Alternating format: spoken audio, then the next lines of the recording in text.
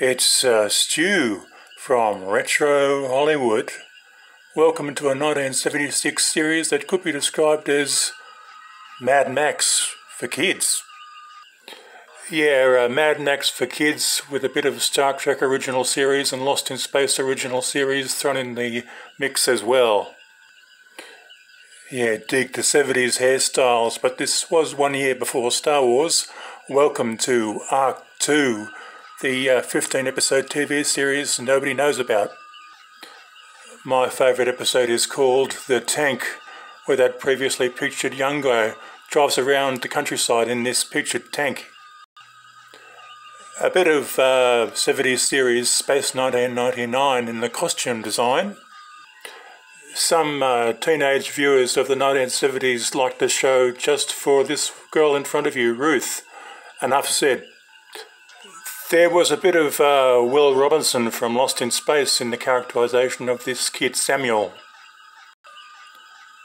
Adam talks, repeat, Adam talks, but he doesn't do it very often.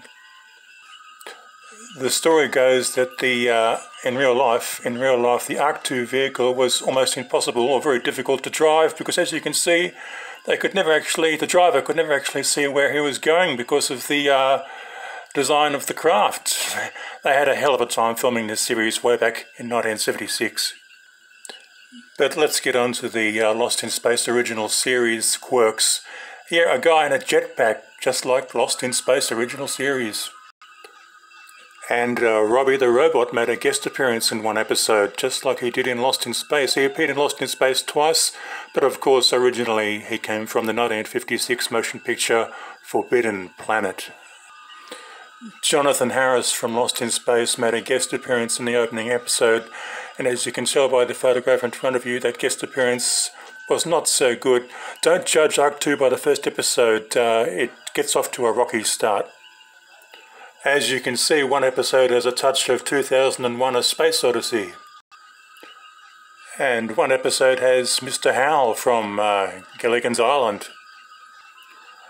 As you can see by this photograph, not all the 15 episodes were great, but enough of them were. Have you been listening to the Star Trek original series sound effects during this video? Well, those sound effects were actually used for the Arc 2 vehicle. Now, the show is not as good as Lost in Space original series or Star Trek original series, but it does have one thing over those two shows, and that is location filming.